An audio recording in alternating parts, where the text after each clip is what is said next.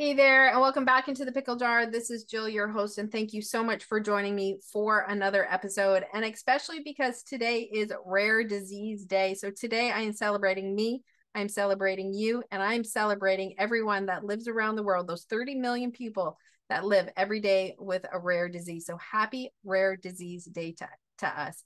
And on today's episode, I'm going to be giving you a little bit of an update of what's going on in my world of living with that rare disease, Addison's disease. But before we get to that, I want to remind you that you can watch these episodes on YouTube at the Chronically Fit Canada YouTube channel. And I would really appreciate it while you're there if you could subscribe to the channel, because I have a goal of reaching 1,000 subscribers. And if you could do that for me, I would greatly, greatly appreciate it. And if you're ever interested in working with me with my online programs for my fitness and my nutrition that I've put together, I would love for you to go to my website and just check them out. It's chronicallyfitcanada.com.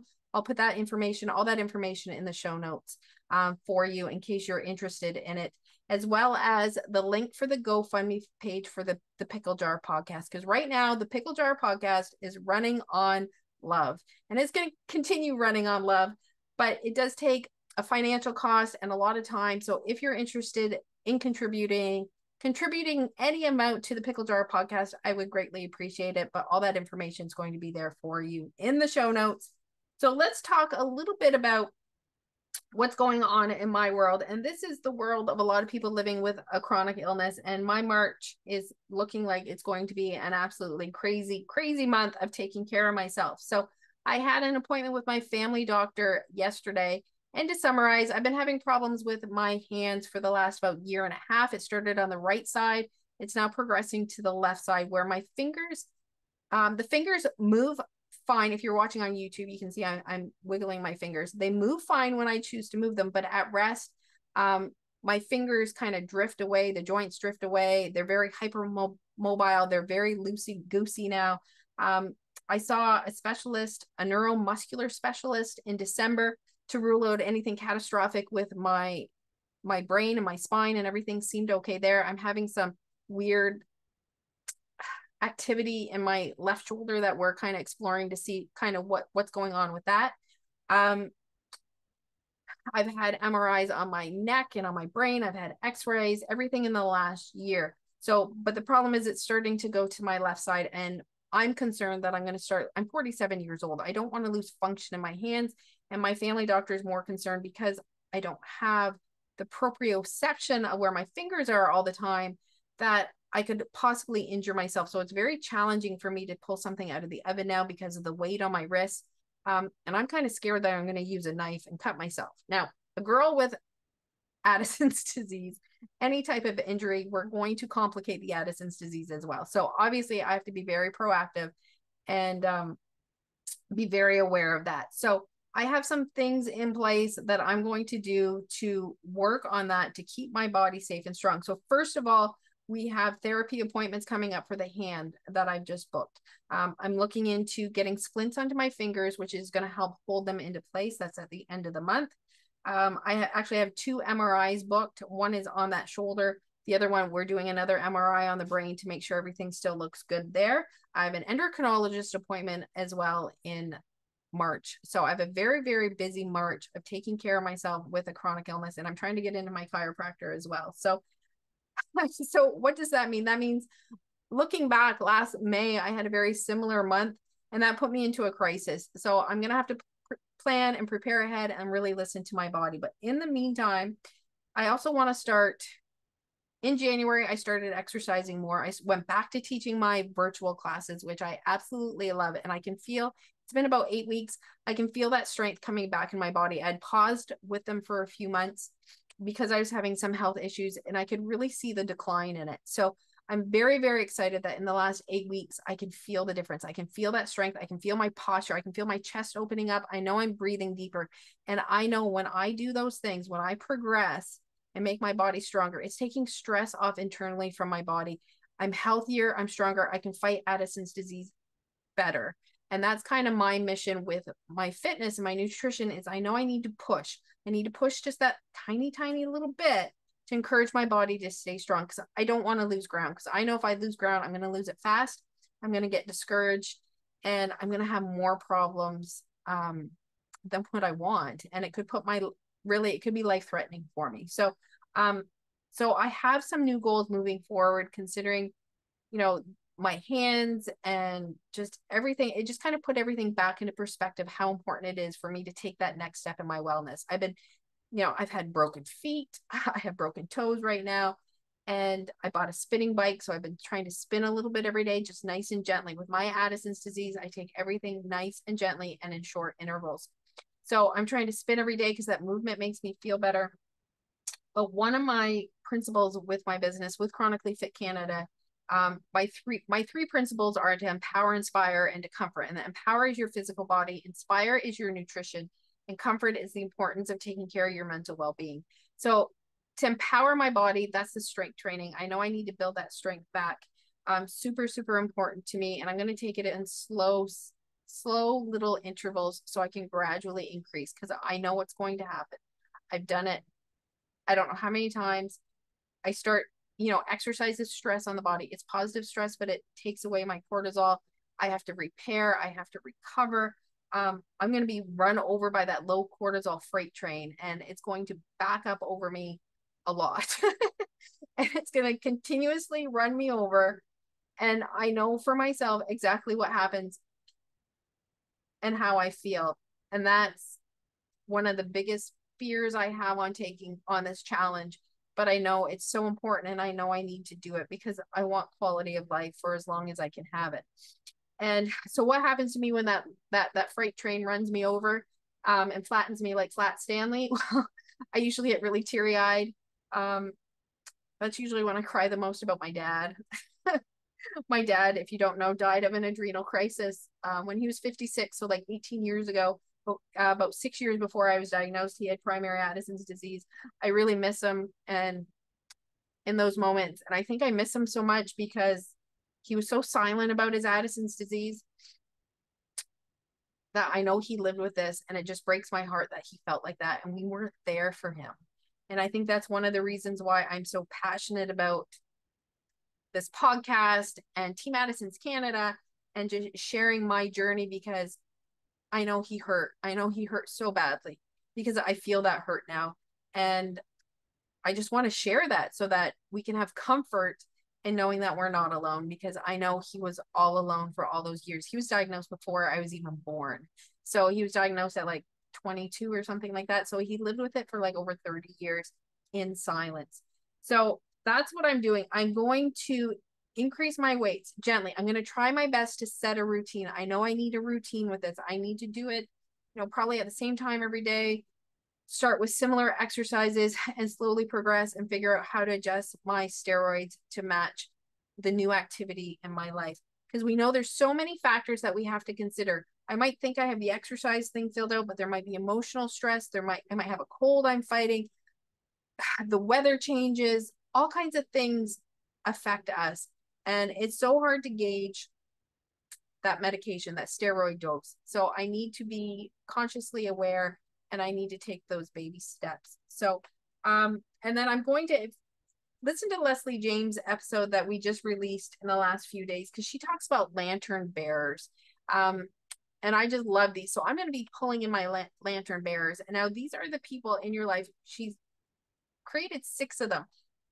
In terms of grief and with chronic illness, these are the people that are in your life that are going to light your way. And I'm going to pull in my lantern bearers to help me on this journey, because I'm going to need them. And there are people out there that want to help us.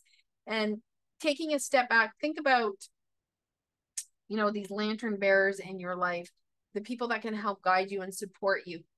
It also does something for them as well. These people that help and reach out and love and support us, it validates them as a person. It's just who they are, and they want to support people. They want to support the people that they love. So remind ourselves of that. We're not being a burden. We just want to put it out there, and the people that are going to guide us are going to come to us and give us that love and support. So I'm going to rely on those lantern bearers. And her lantern bearers are your advocate, your assistants, your specialist, your bookkeepers, your people who support you emotionally and spiritually. Okay. So think about who those people are and reach out to them, just connect with them and let them guide you, let them be your lantern bearers. So that's what I'm going to be doing. I'm going to be ramping up. I want to build strength. I want to build up my upper body. I want to build strength in my whole body.